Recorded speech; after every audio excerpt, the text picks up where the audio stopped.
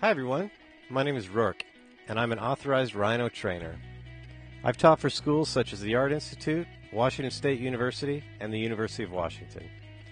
In this course, we're going to create a Renaissance-era structure based upon Bramante's Tempietto in Rome.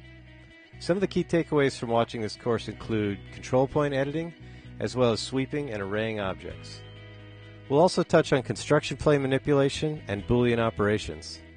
Finally, you'll be introduced to the concepts of blocks and block manipulation.